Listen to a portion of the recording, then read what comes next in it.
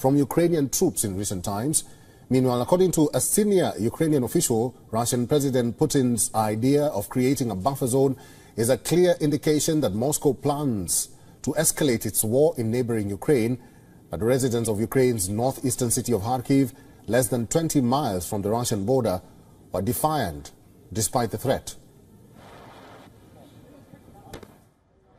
What Putin says means nothing to us. His opinion is not very important to us. I don't like listening to inadequate people. It is just not very interesting. Why not create a grey zone on their territory and then separate it? They should bug off and do it on their own territory. They can bomb themselves. War-battered Ukraine is appealing to allies in the West for arms and ammunition as it's outmanned and outgunned against a ferocious Russian onslaught. Now, Kiev is shifting its battle strategy to hit Russian infrastructure, including its oil refineries, and Kiev says that it has hit over 12 Russian oil facilities so far. A volley of Ukrainian drones and rockets were launched on Russia on Sunday. The attack involved 35 drones that disrupted power supply in the border areas and set on fire a Russian oil refinery on the final day of the Russian presidential vote. The refinery produces around 4.5 million metric tons of crude a year. Kremlin claimed that it shot down 34 drones over Krasnodar, Moscow and 6 other regions. Kiev has ramped up attacks on the Russian infrastructure, and Moscow has accused the country of trying to sabotage its presidential election. President Putin has warned Ukraine that it will be severely punished for the latest attacks. Meanwhile, Ukrainian president says that recent days have shown that Russian vulnerabilities can be exploited. He thanked his forces and intelligence for new long-range capabilities, possibly hinting at the recent drone attacks. In recent weeks, many have already seen that the Russian war machine has vulnerabilities, and that we can exploit these vulnerabilities with our weapons. On Saturday, amid attacks and counterattacks by both the sides, a Syzran oil refinery was hit in Russia's Samara region. Now, this is just the latest in a string of attacks targeted at oil facilities in Russia. Earlier, an oil refinery in Russia's Kaluga region came under a drone attack. Prior to this, fire engulfed Russia's Ryazan oil refinery after a drone hit. Moreover, Novoshakhtinsk oil refinery in the southern Rostov region had suspended its operation temporarily after 2 downed Ukrainian drones fell on its site. A drone attack also halted operations at Russia's 4th largest refinery, Norsy. Now, these attacks have led to a rise in prices of oil by around 3%. Kiev has been trying to target the lifeline of Russia's economy. It has ramped up production of long-range drones in the country to achieve its target. Question: can the Paris Olympics in July this year bring about a ceasefire in the Russia-Ukraine war? Will sports reduce geopolitical tensions? France will be asking Russia to observe a ceasefire in Ukraine during the Paris Olympics. French President Emmanuel Macron said France has no limits to helping Ukraine and that it seeks to bring a sustainable peace back to Europe. The tradition of the Olympic truce dates back to the 9th century BC in ancient Greece. Taking into account the global context, the IOC decided to revive the ancient concept of the Olympic truce with a view to protecting the interests of the athletes and sport in general, and to encourage the search for peaceful and diplomatic solutions to the conflicts around the world. Through this global and symbolic concept, the IOC aims to mobilize young people for the promotion of the Olympic ideals, use sports to establish contacts between communities in conflict, offer humanitarian support in countries at war, and create a window of opportunity for dialogue and reconciliation. The International Olympic Committee has condemned Russia's all-out war against Ukraine. However, it allowed Russian athletes to participate in the Olympics, which will take place this year in Paris, a decision that Ukraine has strongly criticized. In January 2023, Ukrainian Minister of Foreign Affairs Dmytro Kuleba said that the International Olympic Committee is sweeping Russian war crimes under the rug when asked about a call for a ceasefire during the Paris Olympics. Macron affirmed that such a request will be made. Macron was quoted saying in the interview that the performances of Russian athletes at the Olympics under the white flag will be very carefully monitored so that none of the athletes take advantage of this situation.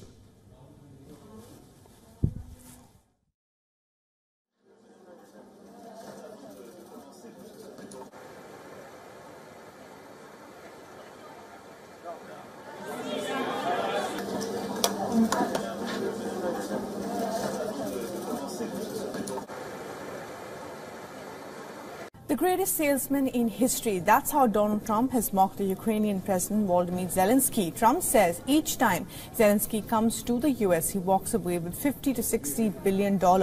Speaking at a rally in Ohio, the former U.S. president advocated lending rather than giving money to Ukraine. Trump argued that providing loans to Ukraine will be a preferable approach compared to simply handing over checks. And you know what we got to do? We'll do things with Ukraine.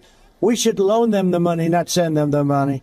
We should loan them the money so that if they do make it, they're against tremendous odds.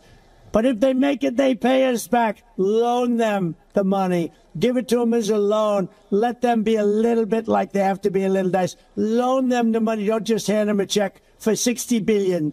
I tell you, Zelensky's one of the greatest salesmen in history. Every time he comes to the country, he walks away with $50 or $60 billion. And Trump's comments come at a time when American lawmakers are yet to decide on giving a $60 billion aid package to Ukraine. Earlier, Poland's Prime Minister urged U.S. House Speaker Mike Johnson to unblock the stalled aid program. Trump also told the Ohio rally that November's presidential election will be the most important date in U.S. history. He called his campaign for the White House a turning point for the country. The big story of today, President Vladimir Putin has won a landslide victory in the Russian presidential elections. The outcome means 71-year-old Putin is set to embark on another 6-year term in office as he cements his strong grip over the country. Reports claim that Putin won more than 87% of the votes. Communist candidate Nikolai Kharitonov came at a distant second with under 4% of the votes.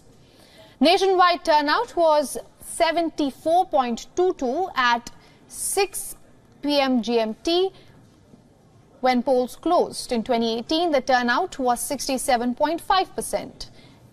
In his victory speech, Putin said that he will prioritize tasks associated to the war in Ukraine.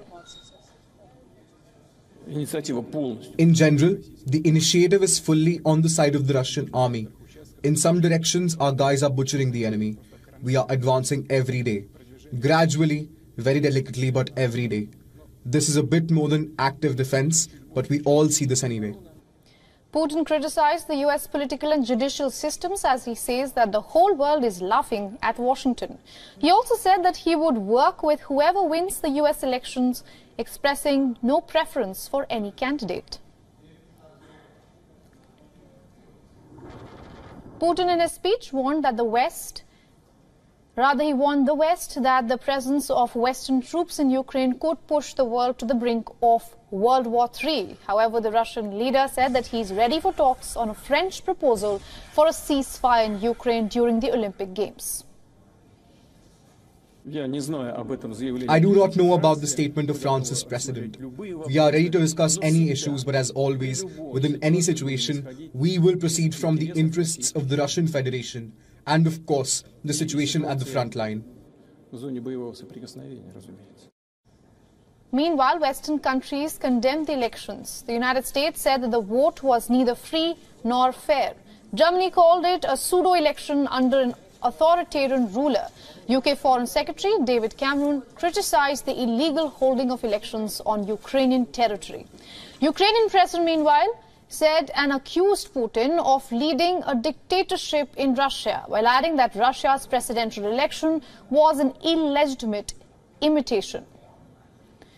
Meanwhile, Indian Prime Minister Narendra Modi congratulated Putin for the win. He said that he is looking forward to work together to strengthen India-Russia ties. During the elections, thousands of protesters demonstrated against Putin. The protests took place at polling stations both inside Russia and abroad. In one of these polling stations, Navalny's widow was also present. Yulia Navalnaya said that she wrote her late husband's name on the ballot paper. The Russian presidential election witnessed an absence of any real challengers, as major opposition figures are either in abroad or in jail. Or worse, they are dead.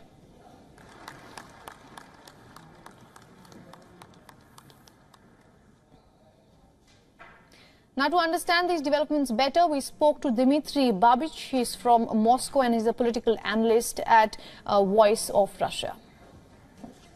Well, it was an important vote, despite what the Western media says, because it was as a sort of a plebiscite on the war. People who strongly disapproved of Vladimir Putin's decision to aggravate the military action in Ukraine, which has been going on since 2014, they could vote for another candidate. They could vote, for example, for Vladislav Davankov, who openly said that he would support negotiations with Ukraine now, without conditions and probably at Russia's disadvantage. So basically, it was a plebiscite, it was a vote. Do you support the forceful conduct of the war, which President Putin is doing now, or do you support another solution? And it's very important that 87% of the voters supported what we would call the war effort in this situation. As for the fact that the win was known in advance, well, there are such situations. Would anyone say, for example, during the French election recently, that Marine Le Pen would beat Emmanuel Macron in the second round? No, it was a foregone conclusion that Macron would win. The same story was between Jacques Chirac and Jean-Marie Le Pen in 2002. So there are situations when you have a clear favorite at the election, and this was precisely the case now in Russia, aggravated by war. By Dmitry Babich, joining us live from Moscow. He's political analyst at the Voice of Russia. Dmitry, many thanks for your time this morning. An overwhelming victory for Vladimir Putin. No surprise, of course, but give us a sense of the feeling in Moscow right now. Well, it was an important vote, despite what the Western media says, because it was as a sort of a plebiscite on the war. People who strongly disapproved of Vladimir Putin's decision to aggravate the military action in Ukraine, which has been going on since 2014, they could vote for another candidate. They could vote, for example, for Vladislav Davankov, who openly said that he would support negotiations with Ukraine now, without conditions and probably at Russia's disadvantage. So basically, it was a plebiscite, it was a vote. Do you support the forceful conduct of the war, which President Putin is doing now, or do you support another solution? And it's very important that 87% of the voters supported what we would call the war effort in this situation. As for the fact that the win was known in advance, well, there are such situations. Would anyone say, for example, during the French election recently, that Marine Le Pen would beat Emmanuel Macron in the second round? No, it was a foregone conclusion that Macron would win. The same story was between Jacques Chirac and Jean-Marie Le Pen in 2002. So there are situations when you have a clear favorite at the election, and this was precisely the case now in Russia, aggravated by war. Of course, we did see some protests in and around the country, and of course there's been widespread criticism from other countries about the election. Has this had any impact in Russia itself? Well, I think the Western hostility towards Russia mobilized the voters. It mobilized the electorate for Putin. Basically, Putinists were encouraged by the statements from Western leaders that this election was illegal or wrong or whatever. There is a very good American expression: all politics is local. The main thing is not what the other countries think about you. The main thing is what your voters think about you. And the voters in Russia, for good or for bad, support Putin overwhelmingly. As for the protests, please note that most of them happened abroad. Inside Russia, there were no protests near the polling stations. I mean, I visited 10 polling stations yesterday in Moscow. Everything was quiet. As for the voting abroad, please note that Western countries, Western governments discouraged Russian citizens living abroad, living in Germany, in France. They discouraged them from going to vote. But still, there were long lines, long queues near the Russian embassies. Russians living abroad en masse came to vote. I'm absolutely sure that they voted for Putin, most of them, because if they were against Putin, they could just stay at home. That's what the Western governments told them to do. But still, they showed up in huge numbers. Why?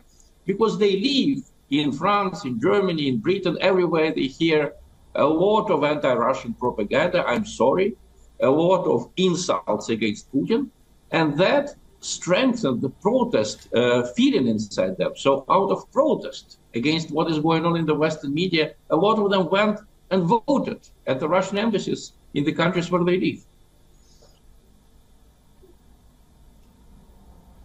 Yes, well, Putin has secured another 6-year term. Dmitry Babich, many thanks there for your insight live from Moscow. President Vladimir Putin has won a landslide victory in the Russian presidential elections. The outcome means 71-year-old Putin is set to embark on another 6-year term in office as he cements a strong grip over the country. Reports claim Putin won more than 87% of the vote. Communist candidate Nikolai Kartanov finished second with just under 4%. Nationwide turnout was 74.22% at 1800 GMT when polls closed. In 2018, the turnout was 67.5%. In his victory speech, Putin said he will prioritize tasks associated to war in Ukraine.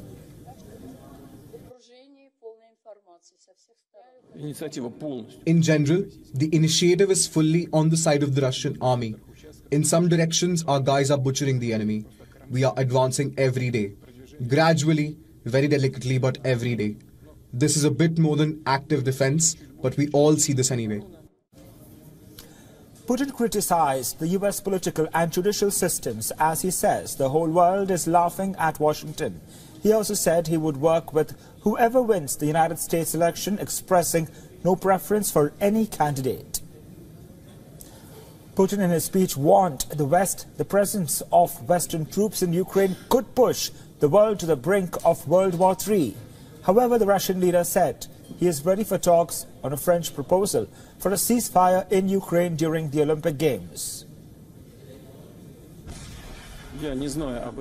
I do not know about the statement of France's president. We are ready to discuss any issues, but as always, within any situation, we will proceed from the interests of the Russian Federation and, of course, the situation at the front line. Meanwhile, Western countries condemned the election. The United States said the vote was neither free nor fair. Germany called it a pseudo-election under an authoritarian ruler. UK Foreign Secretary David Cameron criticized the illegal holding of elections on Ukrainian territory. Ukrainian President Volodymyr Zelensky accused Putin of leading a dictatorship in Russia, while adding that Russia's presidential election was an illegitimate imitation. Thousands of protesters demonstrated against Putin. The protest took place at polling stations, both inside Russia and abroad. In one of these polling stations, Navalny's widow was also present. Yulia Navalny said that she wrote her late husband's name on the ballot paper. The Russian presidential election witnessed an absence of any real challengers, as major opposition figures are abroad, in jail or dead. President Vladimir Putin has won a landslide victory in the Russian presidential election. The outcome means the 71-year-old Putin is set to embark on another 6-year term in office as he cements his strong grip over the country. Reports claim Putin won more than 87% of the vote. Communist candidate Nikolai Kartanov finished second with just under 4%. Nationwide turnout was 74.22% at 1600 GMT when polls closed. In 2018, the turnout was 67.5%. In his victory speech, Putin said he will prioritise tasks associated to war in Ukraine.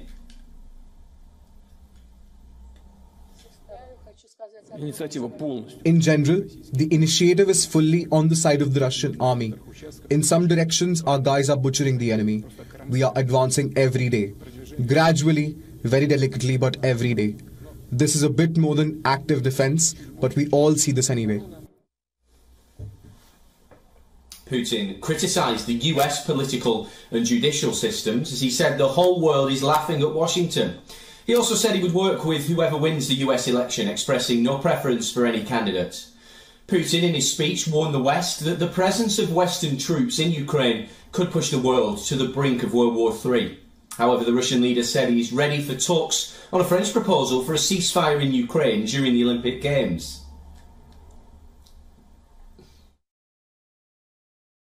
I do not know about the statement of France's president. We are ready to discuss any issues, but as always, within any situation, we will proceed from the interests of the Russian Federation and, of course, the situation at the front line. Meanwhile, Western countries condemned the election. The United States said the vote was neither free nor fair. Germany called it a pseudo-election under an authoritarian ruler. The UK Foreign Secretary David Cameron criticised the illegal holding of elections on Ukrainian territory. The Ukrainian President Volodymyr Zelensky accused Putin of leading a dictatorship in Russia, while adding that Russia's presidential election was an illegitimate imitation. Thousands of protesters demonstrated against Putin. The protests took place at polling stations both inside Russia and abroad. In one of these polling stations, Alexei Navalny's widow was also present. Yulia Navalnaya said that she wrote her late husband's name on the ballot paper. The Russian presidential election witnessed an absence of any real challenges, as major opposition figures are abroad, in jail or dead.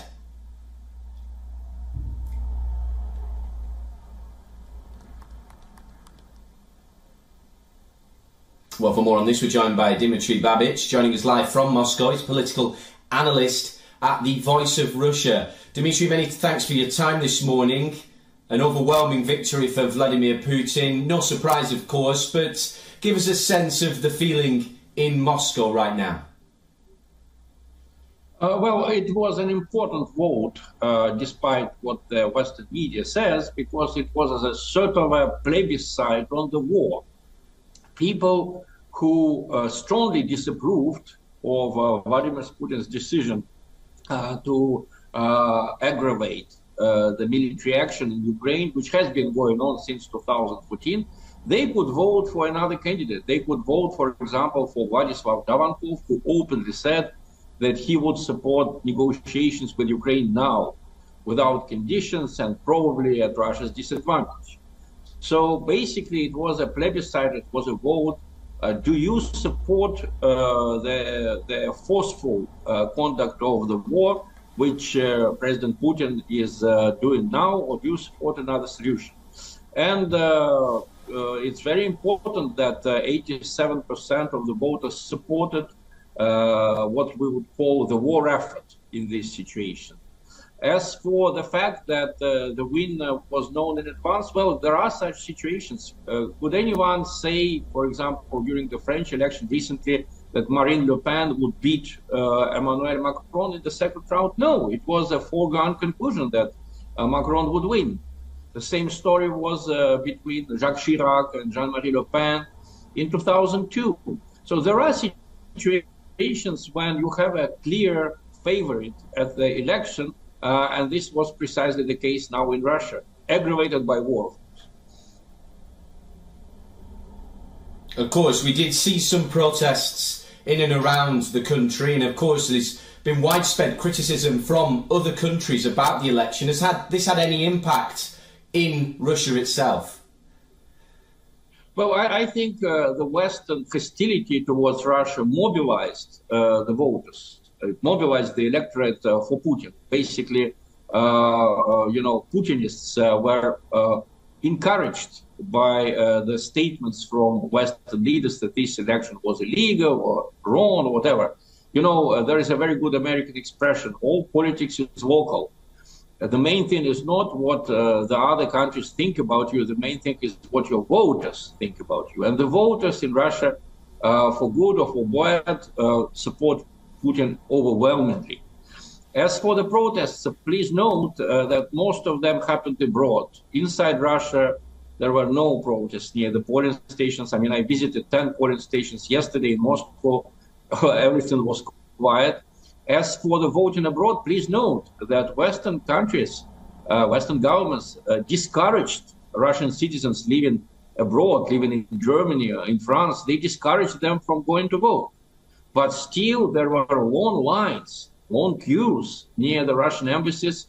Russians living abroad en masse came to vote.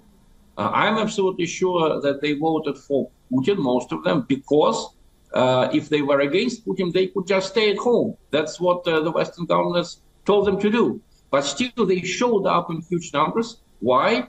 Because they live in France, in Germany, in Britain, everywhere they hear a lot of anti-Russian propaganda, I'm sorry, a lot of insults against Putin, and that strengthened the protest feeling inside them. So out of protest against what is going on in the Western media, a lot of them went and voted at the Russian embassies in the countries where they live. Yes, well, Putin has secured another 6-year term. Dmitry Babich, many thanks there for your insight live from Moscow. Vladimir Putin celebrated his re-election with a victory speech where he also issued a stark warning to world powers. Putin spoke about a potential World War III if the conflict in Ukraine escalates into a direct confrontation between Russia and NATO forces. Putin's words come as a blunt reminder of how swiftly the biggest European conflict since World War II could escalate. Here's a report.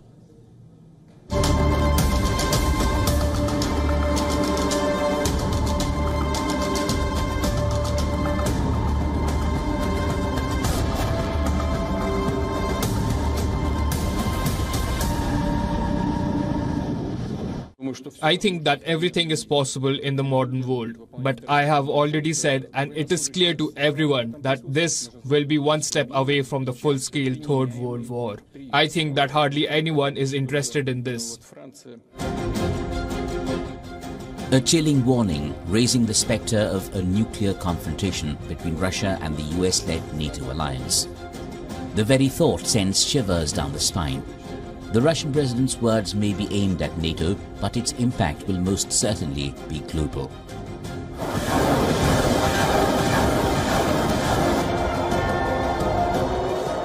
Temperatures are rising fast. The Ukraine war has triggered the deepest crisis in Russia-West relations since the 1962 Cuban Missile Crisis. Putin has often warned of the risks of a nuclear war, but says he never felt the need to use nuclear weapons in Ukraine. That has not stopped him, however, from warning the West on crossing red lines. On the other hand, the Western leaders are no less provocative. France's President Emmanuel Macron has said sending Western troops to Ukraine should not be ruled out. Спасибо большое.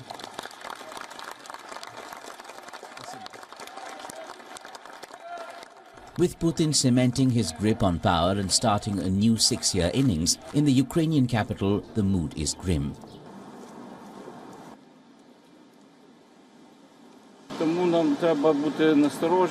We have to be on guard, especially the big cities, where at present it is quiet.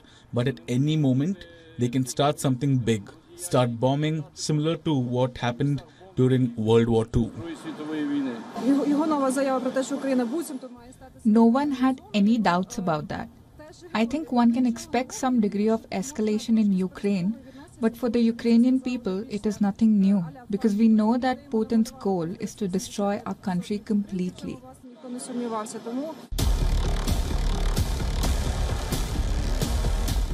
While some analysts call Putin's nuclear warnings bluster, the risks of miscalculation are high. Even limited use of nuclear weapons in Ukraine threatens catastrophic consequences. With neither side backing down, the road ahead seems fraught with danger. Bureau Report, WION, World is One.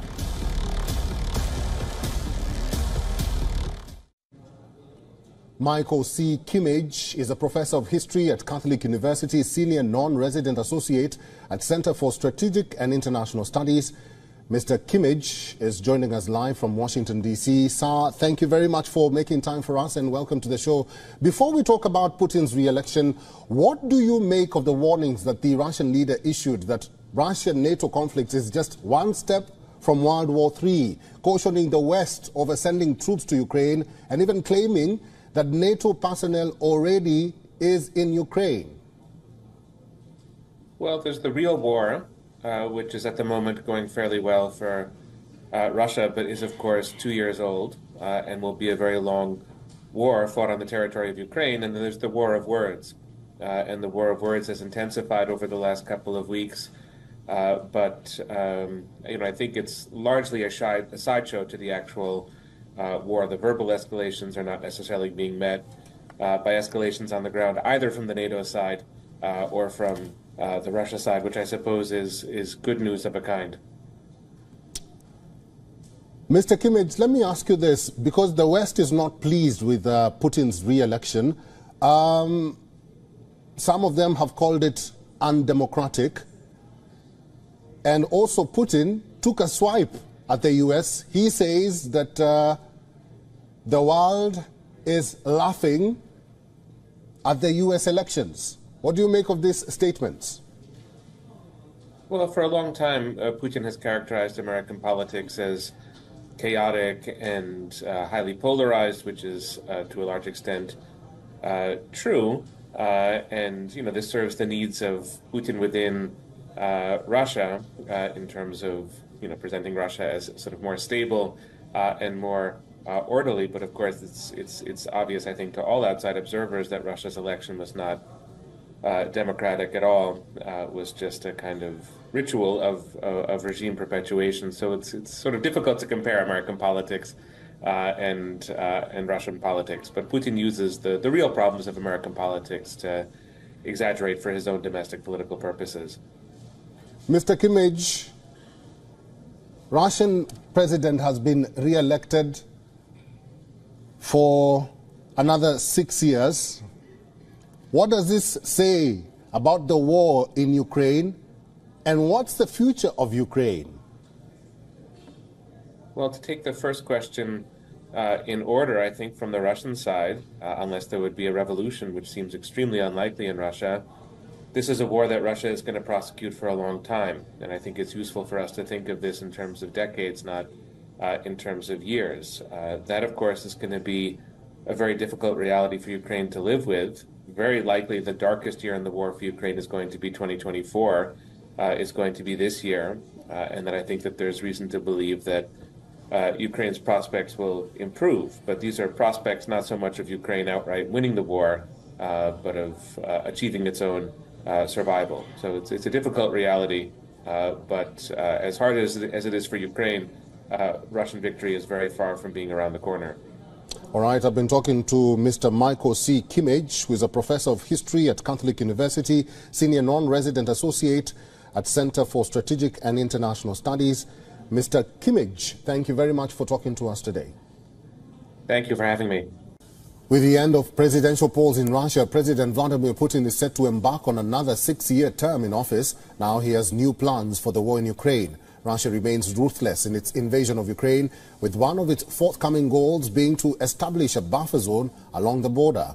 The Russian forces have recently made battlefield progress as Kiev's troops struggle with a severe shortage of artillery shells and exhausted frontline units after more than 2 years of war.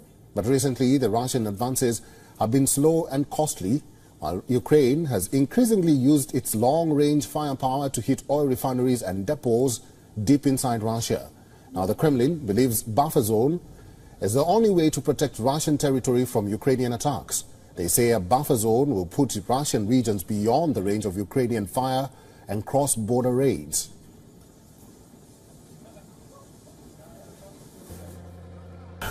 Президент что на фоне атак так дронами, на фоне артиллерийских обстрелов нашей территории, населенных пунктов на нашей территории, то есть социальных объектов, жилых домов, будут приняты меры для того, чтобы эти территории обезопасить. The Kremlin was commenting after President Vladimir Putin raised the possibility of setting up such a zone in a speech after winning re-election. Putin says he doesn't rule out the possibility that Russia will have to create a sanitary zone in Ukrainian territories to prevent further attacks.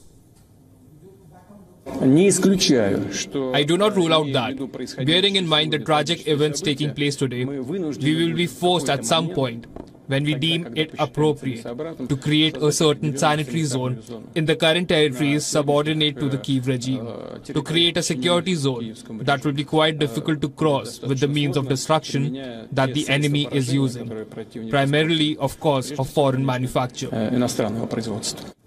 The Russian leader declined to give any further details, but he said such a zone might have to be big enough to stop foreign-made weapons striking Russian territory.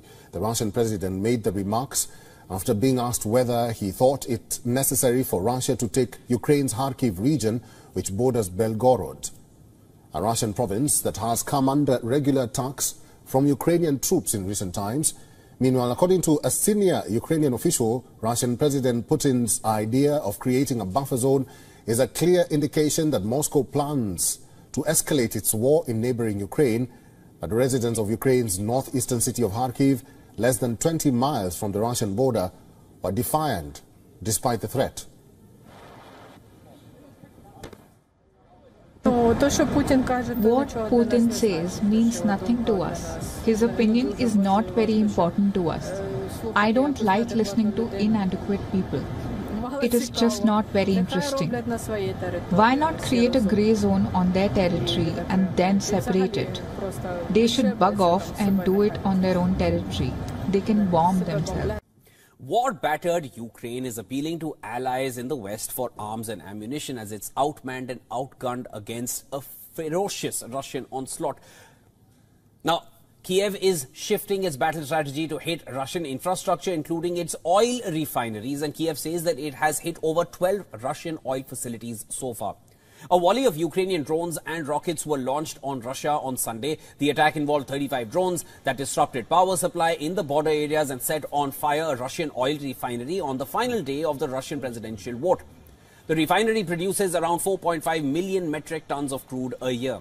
Kremlin claimed that it shot down 34 drones over Krasnodar, Moscow and 6 other regions. Kiev has ramped up attacks on the Russian infrastructure, and Moscow has accused the country of trying to sabotage its presidential election. President Putin has warned Ukraine that it will be severely punished for the latest attacks.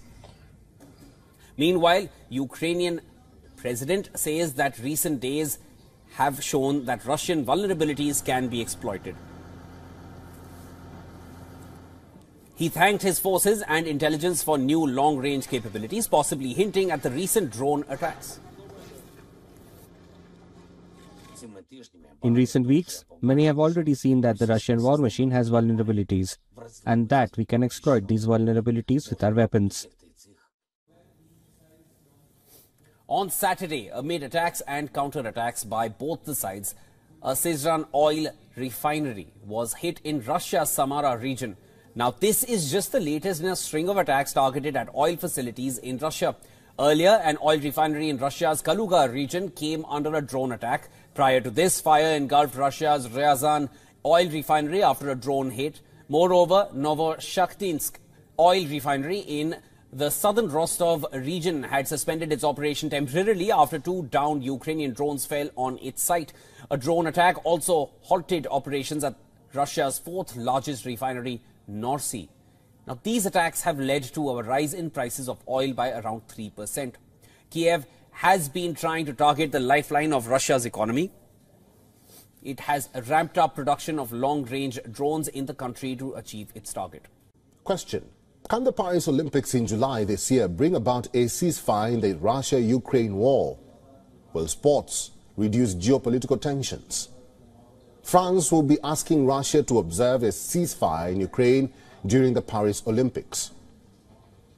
French President Emmanuel Macron said France has no limits to helping Ukraine and that it seeks to bring a sustainable peace back to Europe. The tradition of the Olympic truce dates back to the 9th century BC in ancient Greece. Taking into account the global context, the IOC decided to revive the ancient concept of the Olympic truce with a view to protecting the interests of the athletes and sport in general, and to encourage the search for peaceful and diplomatic solutions to the conflicts around the world. Through this global and symbolic concept, the IOC aims to mobilize young people for the promotion of the Olympic ideals, use sports to establish contacts between communities in conflict, offer humanitarian support in countries at war, and create a window of opportunity for dialogue and reconciliation. The International Olympic Committee has condemned Russia's all-out war against Ukraine. However, it allowed Russian athletes to participate in the Olympics, which will take place this year in Paris, a decision that Ukraine has strongly criticized. In January 2023, Ukrainian Minister of Foreign Affairs Dmytro Kuleba said that the International Olympic Committee is sweeping Russian war crimes under the rug when asked about a call for a ceasefire during the Paris Olympics. Macron affirmed that such a request will be made. Macron was quoted saying in the interview that the performances of Russian athletes at the Olympics under the white flag will be very carefully monitored so that none of the athletes take advantage of this situation.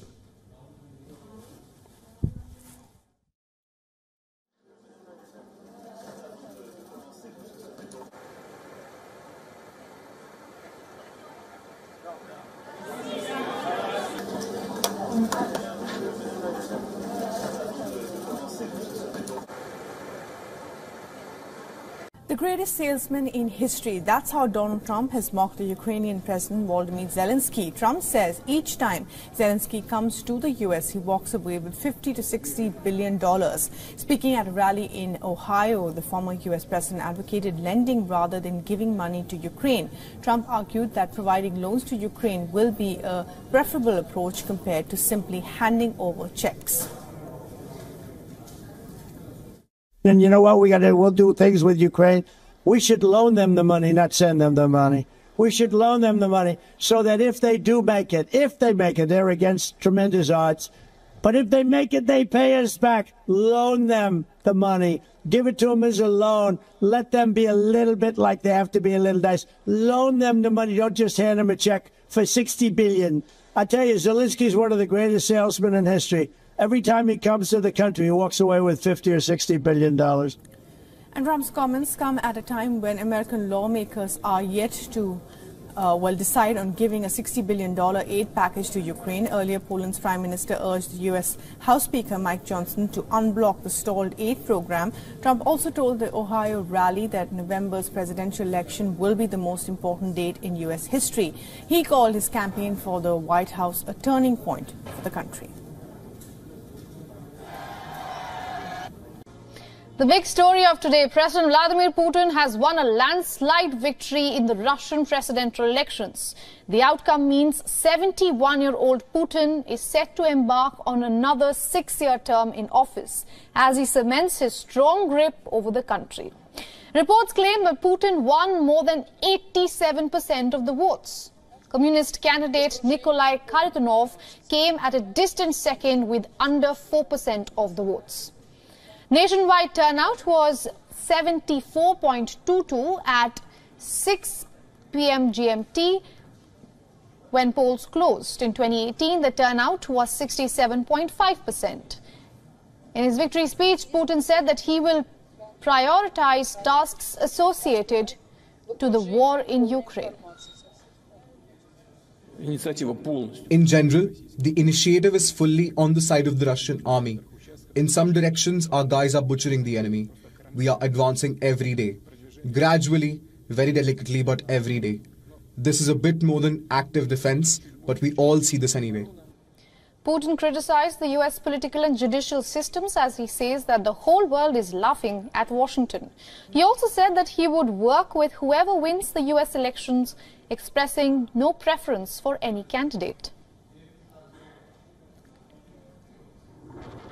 Putin in his speech warned that he warned the West that the presence of Western troops in Ukraine could push the world to the brink of World War III. However, the Russian leader said that he's ready for talks on a French proposal for a ceasefire in Ukraine during the Olympic Games. I do not know about the statement of France's president. We are ready to discuss any issues, but as always, within any situation, we will proceed from the interests of the Russian Federation and, of course, the situation at the front line. Meanwhile, Western countries condemned the elections. The United States said that the vote was neither free nor fair. Germany called it a pseudo-election under an authoritarian ruler. UK Foreign Secretary David Cameron criticized the illegal holding of elections on Ukrainian territory. Ukrainian president, meanwhile, said and accused Putin of leading a dictatorship in Russia, while adding that Russia's presidential election was an illegitimate imitation. Meanwhile, Indian Prime Minister Narendra Modi congratulated Putin for the win. He said that he is looking forward to work together to strengthen India-Russia ties. During the elections, thousands of protesters demonstrated against Putin. The protests took place at polling stations both inside Russia and abroad. In one of these polling stations, Navalny's widow was also present. Yulia Navalnaya said that she wrote her late husband's name on the ballot paper. The Russian presidential election witnessed an absence of any real challengers, as major opposition figures are either in abroad or in jail. Or worse, they are dead.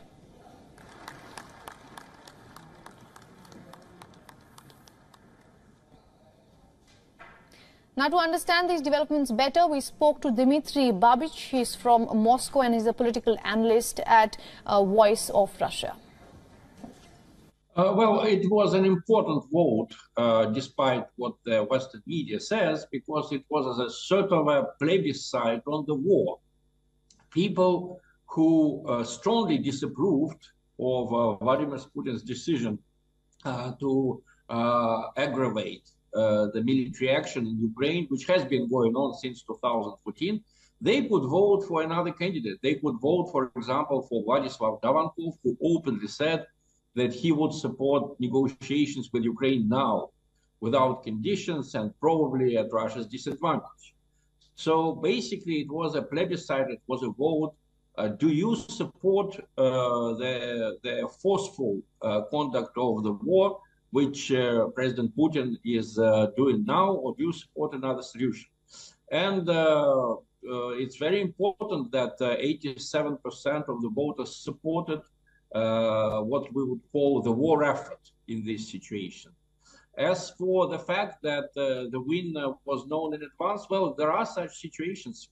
Would anyone say, for example, during the French election recently, that Marine Le Pen would beat Emmanuel Macron in the second round? No, it was a foregone conclusion that Macron would win. The same story was between Jacques Chirac and Jean-Marie Le Pen in 2002. So there are situations when you have a clear favorite at the election, and this was precisely the case now in Russia, aggravated by war. By Dmitry Babich, joining us live from Moscow. He's political analyst at the Voice of Russia. Dmitry, many thanks for your time this morning. An overwhelming victory for Vladimir Putin. No surprise, of course, but give us a sense of the feeling in Moscow right now. Well, it was an important vote, despite what the Western media says, because it was a sort of a plebiscite on the war.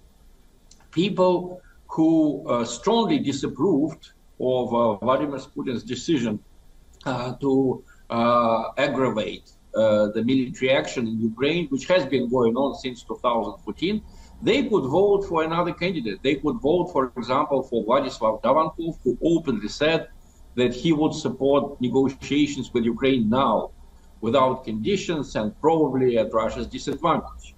So basically, it was a plebiscite, it was a vote.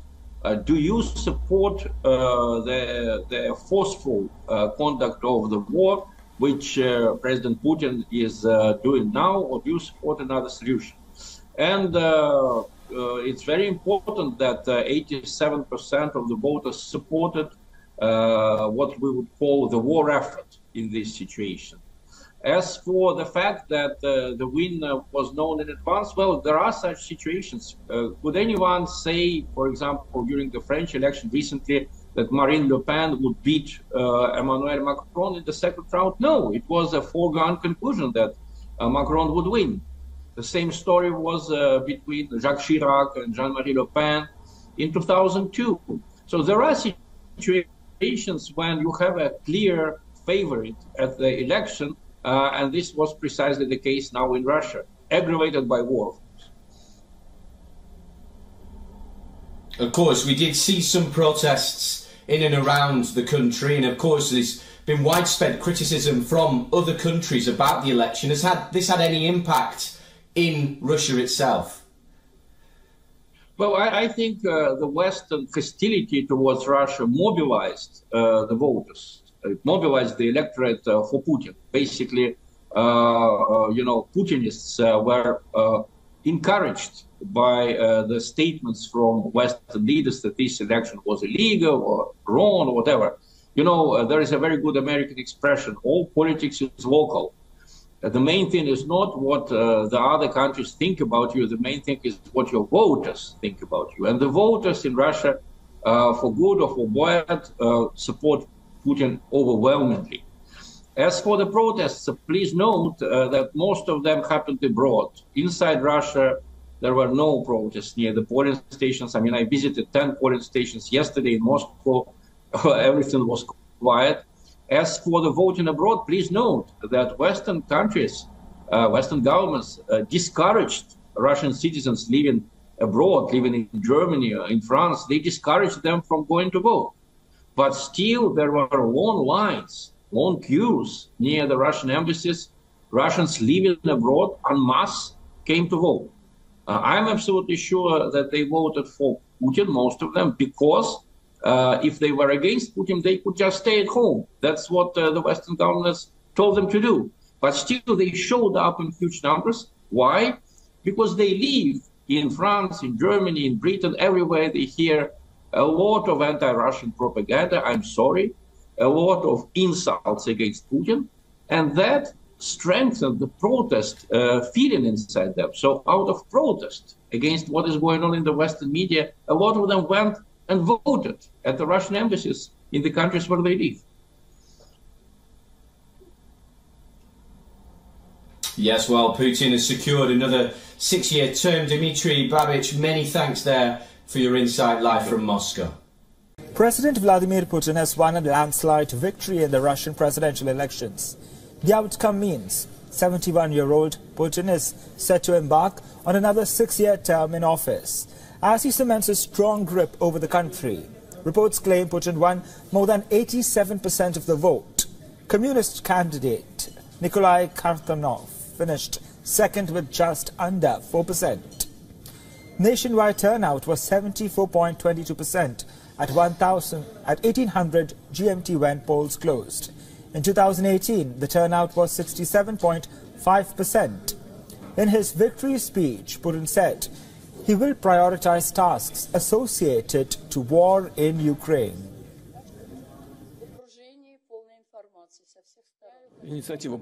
In general, the initiative is fully on the side of the Russian army. In some directions, our guys are butchering the enemy. We are advancing every day. Gradually, very delicately, but every day. This is a bit more than active defense, but we all see this anyway. Putin criticized the US political and judicial systems as he says the whole world is laughing at Washington.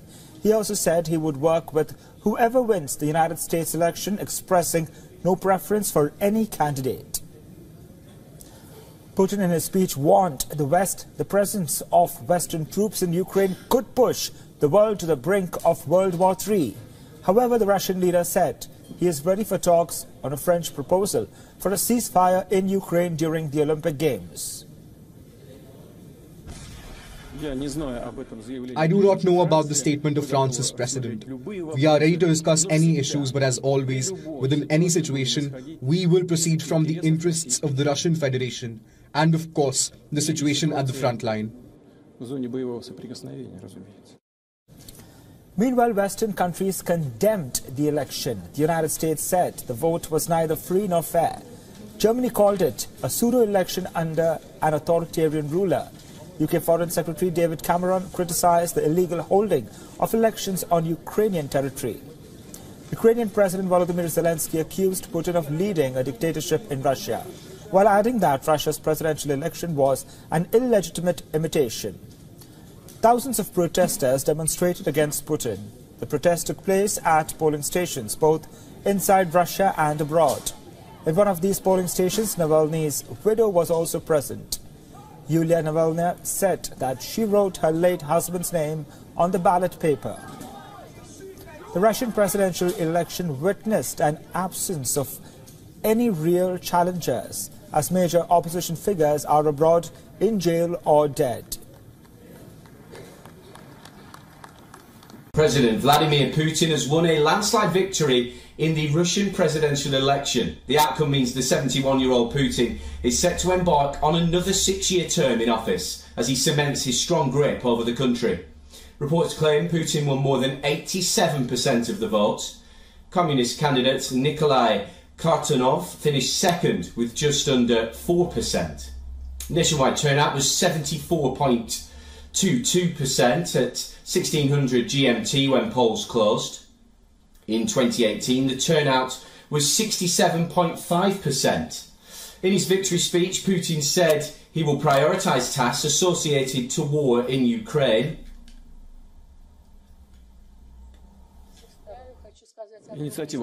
In general, the initiative is fully on the side of the Russian army.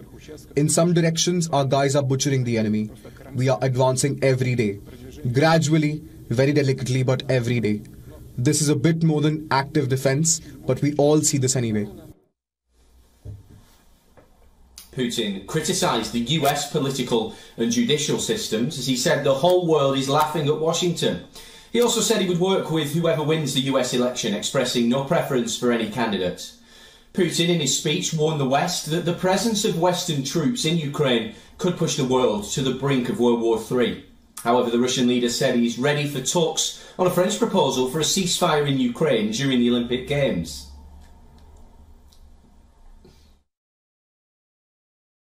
I do not know about the statement of France's president. We are ready to discuss any issues, but as always, within any situation, we will proceed from the interests of the Russian Federation and, of course, the situation at the front line. Meanwhile, Western countries condemned the election. The United States said the vote was neither free nor fair.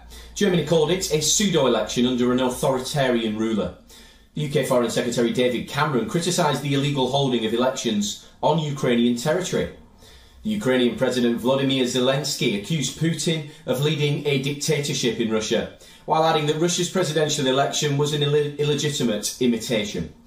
Thousands of protesters demonstrated against Putin. The protests took place at polling stations both inside Russia and abroad. In one of these polling stations, Alexei Navalny's widow was also present. Yulia Navalnaya said that she wrote her late husband's name on the ballot paper. The Russian presidential election witnessed an absence of any real challengers, as major opposition figures are abroad, in jail or dead.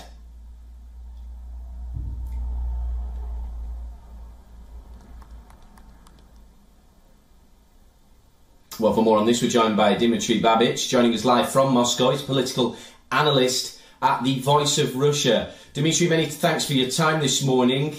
An overwhelming victory for Vladimir Putin. No surprise, of course, but give us a sense of the feeling in Moscow right now.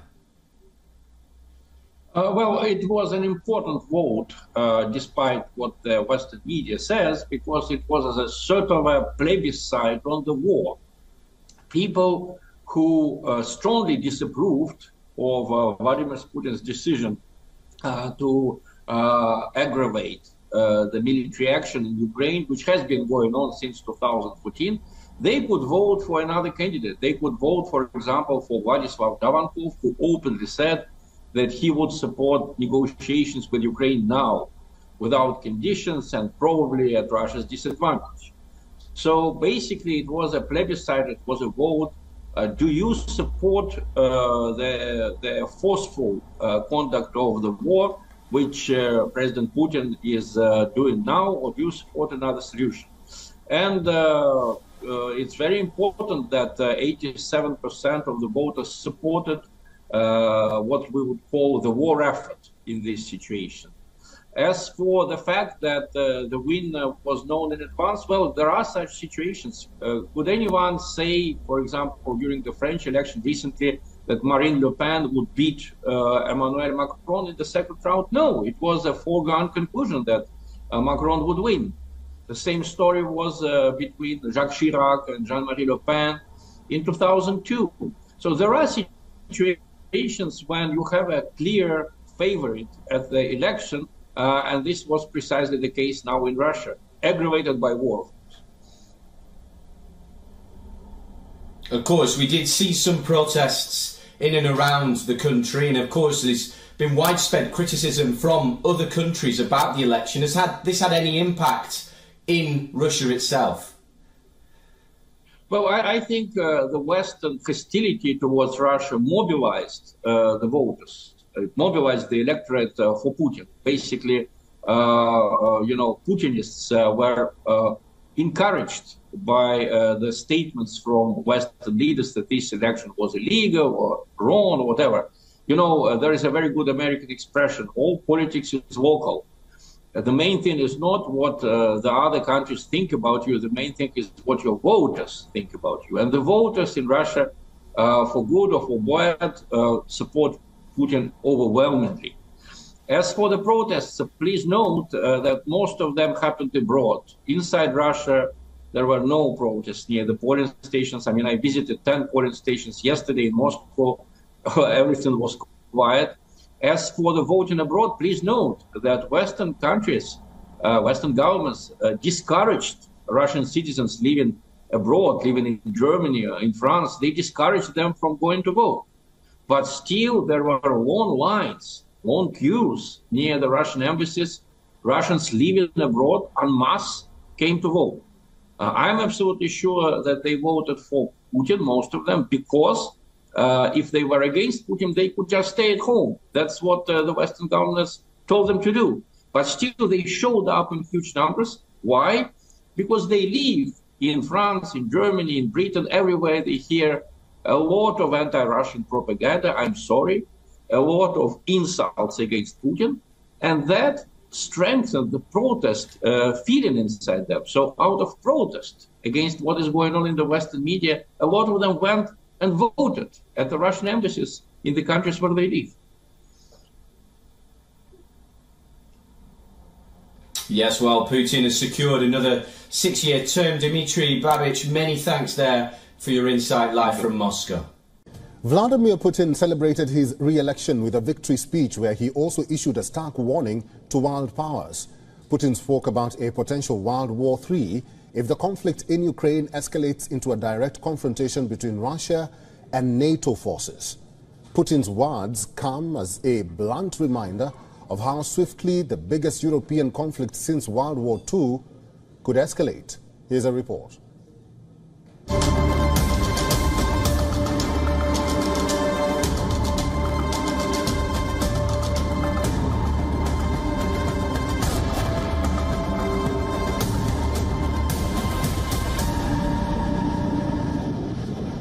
I think that everything is possible in the modern world, but I have already said, and it is clear to everyone, that this will be one step away from the full-scale Third World War.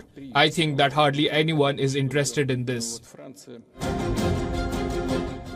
A chilling warning raising the spectre of a nuclear confrontation between Russia and the US-led NATO alliance.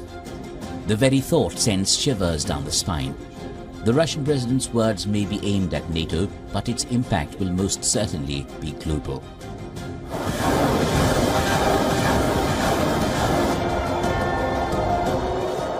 Temperatures are rising fast. The Ukraine war has triggered the deepest crisis in Russia-West relations since the 1962 Cuban Missile Crisis. Putin has often warned of the risks of a nuclear war, but says he never felt the need to use nuclear weapons in Ukraine. That has not stopped him, however, from warning the West on crossing red lines. On the other hand, the Western leaders are no less provocative. France's President Emmanuel Macron has said sending Western troops to Ukraine should not be ruled out. Спасибо большое.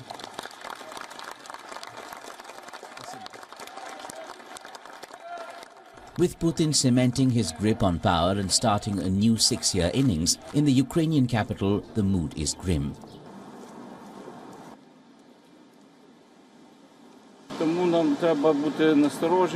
We have to be on guard, especially the big cities, where at present it is quiet. But at any moment, they can start something big, start bombing, similar to what happened during World War II.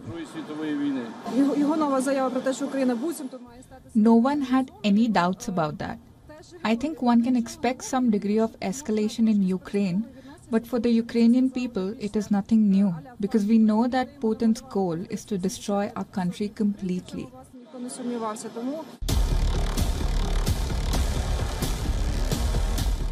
While some analysts call Putin's nuclear warnings bluster, the risks of miscalculation are high. Even limited use of nuclear weapons in Ukraine threatens catastrophic consequences. With neither side backing down, the road ahead seems fraught with danger. Bureau Report, WION World is One.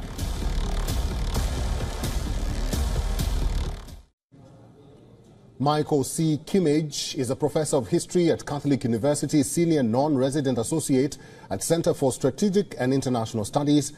Mr. Kimmage is joining us live from Washington, D.C. Sir, thank you very much for making time for us and welcome to the show.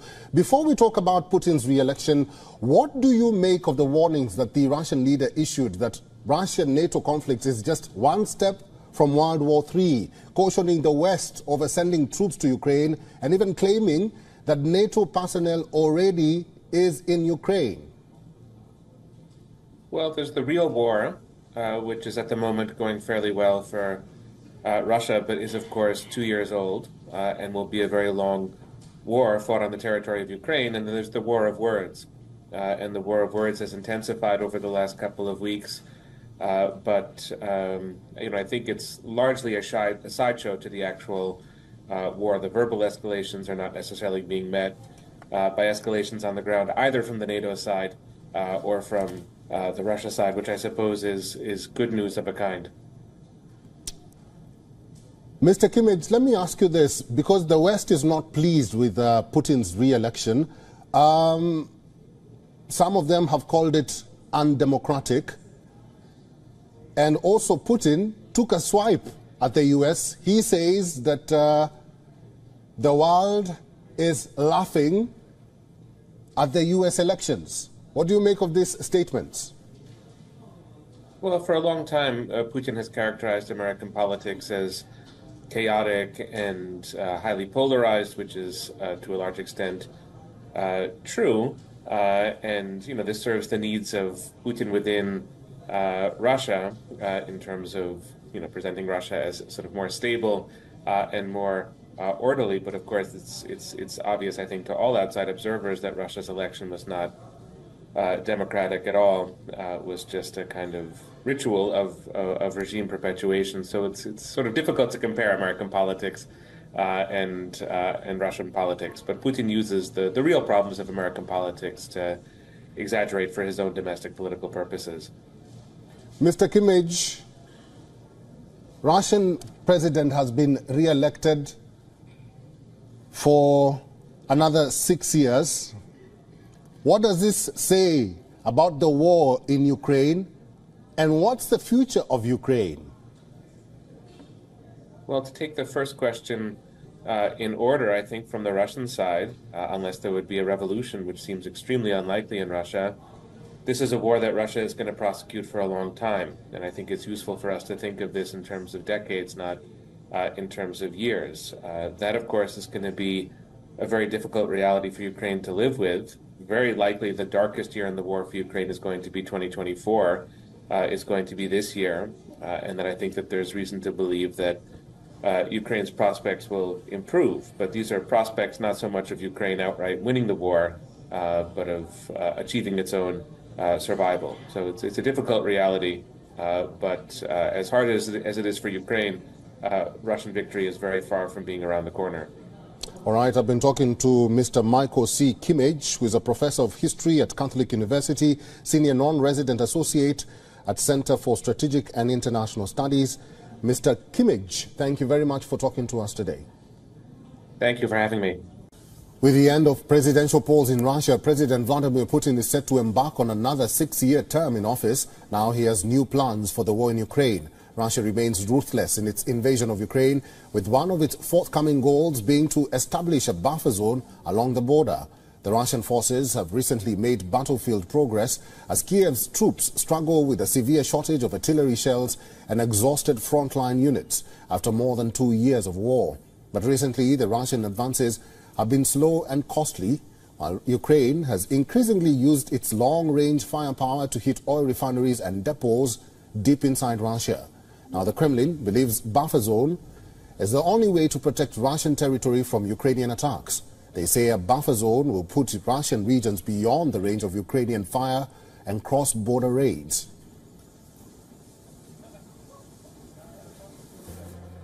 Президент имеет в виду, что на фоне атак так, дронами, на фоне артиллерийских обстрелов нашей территории, населенных пунктов на нашей территории, то есть социальных объектов, жилых домов, будут приняты меры для того, чтобы эти территории обезопасить. The Kremlin was commenting after President Vladimir Putin raised the possibility of setting up such a zone in a speech after winning re-election. Putin says he doesn't rule out the possibility that Russia will have to create a sanitary zone in Ukrainian territories to prevent further attacks. I do not rule out that. Bearing in mind the tragic events taking place today, we will be forced at some point, when we deem it appropriate, to create a certain sanitary zone in the current territories subordinate to the Kyiv regime, to create a security zone that will be quite difficult to cross with the means of destruction that the enemy is using, primarily, of course, of foreign manufacture. The Russian leader declined to give any further details, but he said such a zone might have to be big enough to stop foreign-made weapons striking Russian territory.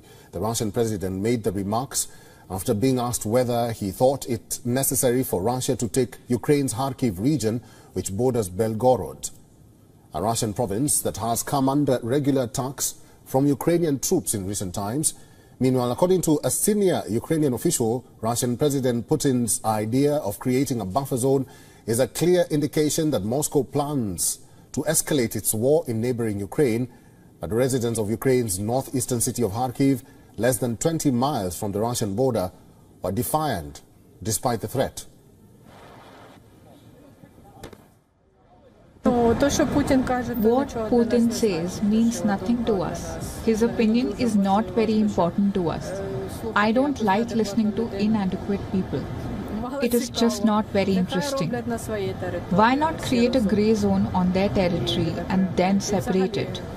They should bug off and do it on their own territory. They can bomb themselves.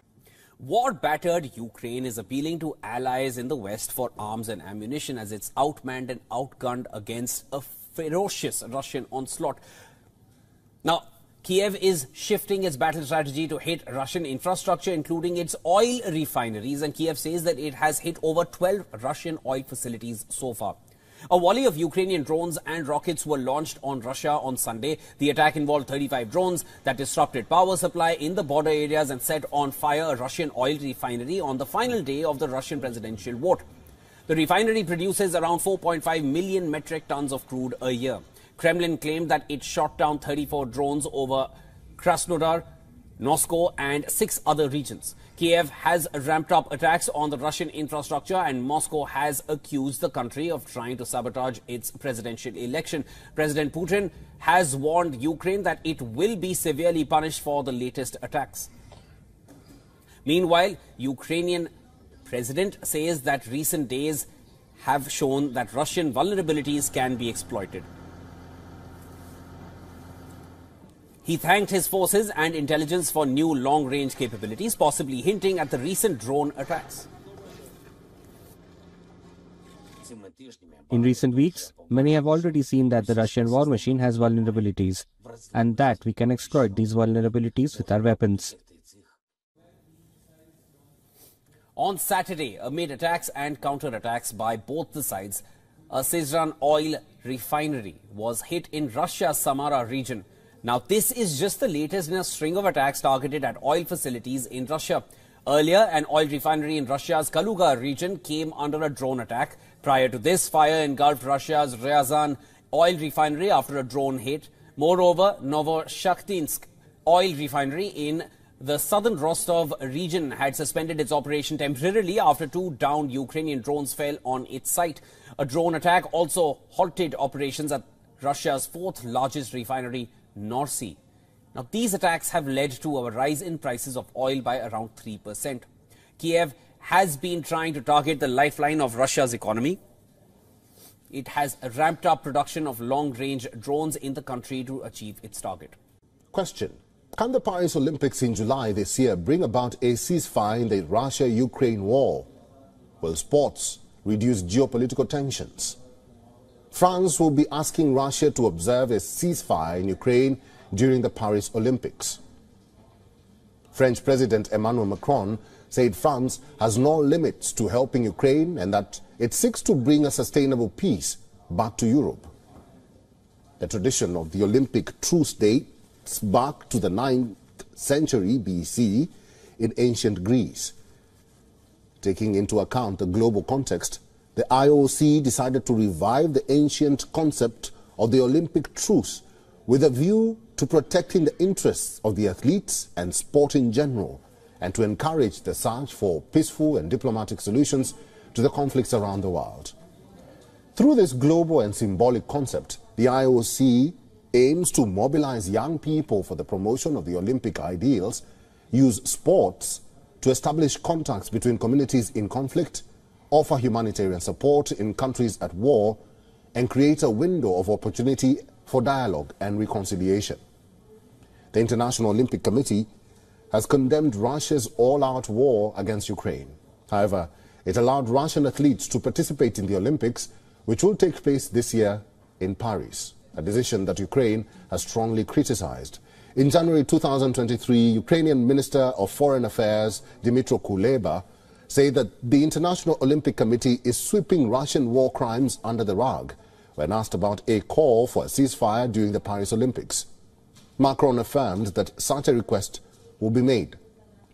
Macron was quoted saying in the interview that the performances of Russian athletes at the Olympics under the white flag will be very carefully monitored so that none of the athletes take advantage of this situation.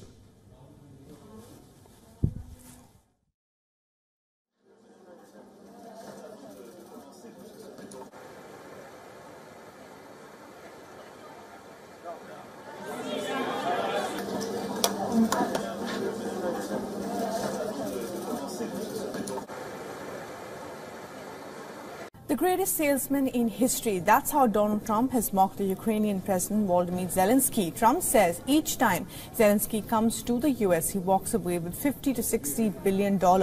Speaking at a rally in Ohio, the former U.S. president advocated lending rather than giving money to Ukraine.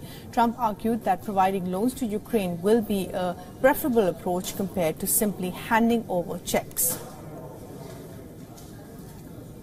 And you know what? We'll do things with Ukraine. We should loan them the money, not send them the money. We should loan them the money so that if they do make it, they're against tremendous odds. But if they make it, they pay us back. Loan them the money. Give it to them as a loan. Let them be a little bit like they have to be a little nice. Loan them the money. Don't just hand them a check for $60 billion. I tell you, Zelensky's one of the greatest salesmen in history. Every time he comes to the country, he walks away with $50 or $60 billion. And Trump's comments come at a time when American lawmakers are yet to decide on giving a $60 billion aid package to Ukraine. Earlier, Poland's Prime Minister urged the U.S. House Speaker Mike Johnson to unblock the stalled aid program. Trump also told the Ohio rally that November's presidential election will be the most important date in U.S. history. He called his campaign for the White House a turning point for the country. The big story of today, President Vladimir Putin has won a landslide victory in the Russian presidential elections. The outcome means 71-year-old Putin is set to embark on another 6-year term in office as he cements his strong grip over the country. Reports claim that Putin won more than 87% of the votes. Communist candidate Nikolai Kharitonov came at a distant second with under 4% of the votes. Nationwide turnout was 74.22 at 6 p.m. GMT when polls closed. In 2018, the turnout was 67.5%. In his victory speech, Putin said that he will prioritize tasks associated to the war in Ukraine. In general, the initiative is fully on the side of the Russian army. In some directions, our guys are butchering the enemy. We are advancing every day. Gradually, very delicately, but every day. This is a bit more than active defense, but we all see this anyway. Putin criticized the US political and judicial systems as he says that the whole world is laughing at Washington. He also said that he would work with whoever wins the US elections, expressing no preference for any candidate. Putin in his speech warned that the West that the presence of Western troops in Ukraine could push the world to the brink of World War III. However, the Russian leader said that he is ready for talks on a French proposal for a ceasefire in Ukraine during the Olympic Games. I do not know about the statement of France's president. We are ready to discuss any issues, but as always, within any situation, we will proceed from the interests of the Russian Federation and, of course, the situation at the front line. Meanwhile, Western countries condemned the elections. The United States said that the vote was neither free nor fair. Germany called it a pseudo-election under an authoritarian ruler. UK Foreign Secretary David Cameron criticized the illegal holding of elections on Ukrainian territory. Ukrainian president, meanwhile, said and accused Putin of leading a dictatorship in Russia, while adding that Russia's presidential election was an illegitimate imitation. Meanwhile, Indian Prime Minister Narendra Modi congratulated Putin for the win. He said that he is looking forward to work together to strengthen India-Russia ties. During the elections, thousands of protesters demonstrated against Putin. The protests took place at polling stations both inside Russia and abroad. In one of these polling stations, Navalny's widow was also present. Yulia Navalnaya said that she wrote her late husband's name on the ballot paper. The Russian presidential election witnessed an absence of any real challengers, as major opposition figures are either in abroad or in jail. Or worse, they are dead.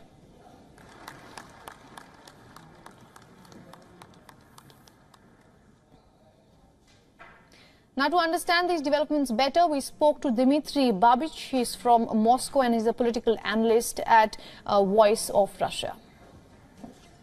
Well, it was an important vote, despite what the Western media says, because it was a sort of a plebiscite on the war.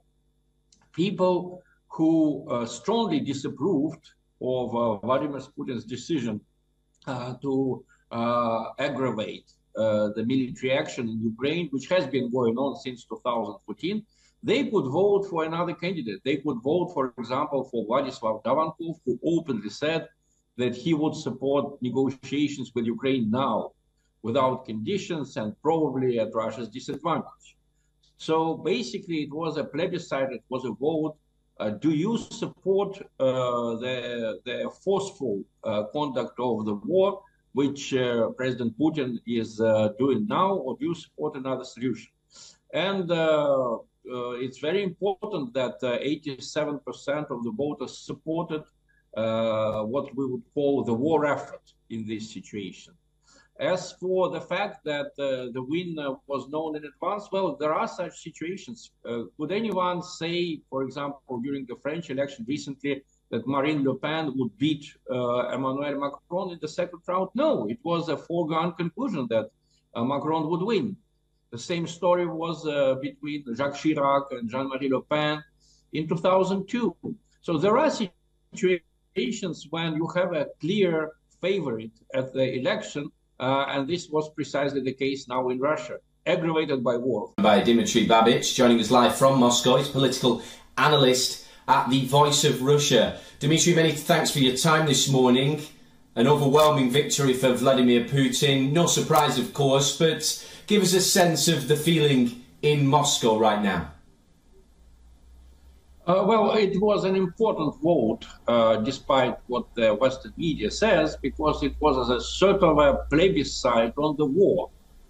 People who strongly disapproved of Vladimir Putin's decision to aggravate the military action in Ukraine, which has been going on since 2014, they could vote for another candidate. They could vote, for example, for Vladislav Davankov, who openly said that he would support negotiations with Ukraine now, without conditions and probably at Russia's disadvantage. So basically, it was a plebiscite, it was a vote. Do you support the forceful conduct of the war, which President Putin is doing now, or do you support another solution? And it's very important that 87% of the voters supported what we would call the war effort in this situation. As for the fact that the win was known in advance, well, there are such situations. Could anyone say, for example, during the French election recently, that Marine Le Pen would beat Emmanuel Macron in the second round? No, it was a foregone conclusion that Macron would win. The same story was between Jacques Chirac and Jean-Marie Le Pen in 2002. So there are situations when you have a clear favorite at the election, and this was precisely the case now in Russia, aggravated by war. Of course, we did see some protests in and around the country, and of course there's been widespread criticism from other countries about the election. Has this had any impact in Russia itself?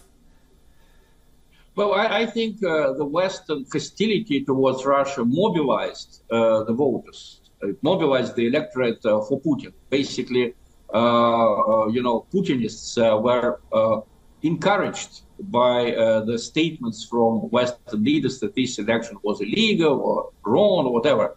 There is a very good American expression: all politics is local. The main thing is not what the other countries think about you. The main thing is what your voters think about you. And the voters in Russia, for good or for bad, support Putin overwhelmingly. As for the protests, please note that most of them happened abroad. Inside Russia, there were no protests near the polling stations. I mean, I visited 10 polling stations yesterday in Moscow. Everything was quiet. As for the voting abroad, please note that Western countries, Western governments discouraged Russian citizens living abroad, living in Germany or in France. They discouraged them from going to vote. But still, there were long lines, long queues near the Russian embassies. Russians living abroad en masse came to vote. I'm absolutely sure that they voted for Putin, most of them, because if they were against Putin, they could just stay at home. That's what the Western governments told them to do. But still, they showed up in huge numbers. Why? Because they live in France, in Germany, in Britain, everywhere they hear a lot of anti-Russian propaganda, I'm sorry, a lot of insults against Putin, and that strengthened the protest feeling inside them. So out of protest against what is going on in the Western media, a lot of them went and voted at the Russian embassies in the countries where they live. Yes, well, Putin has secured another 6-year term. Dmitry Babic, many thanks there for your insight live from Moscow. President Vladimir Putin has won a landslide victory in the Russian presidential elections. The outcome means 71-year-old Putin is set to embark on another 6-year term in office as he cements a strong grip over the country. Reports claim Putin won more than 87% of the vote. Communist candidate Nikolai Kartanov finished second with just under 4%. Nationwide turnout was 74.22% at 1800 GMT when polls closed. In 2018, the turnout was 67.5%. In his victory speech, Putin said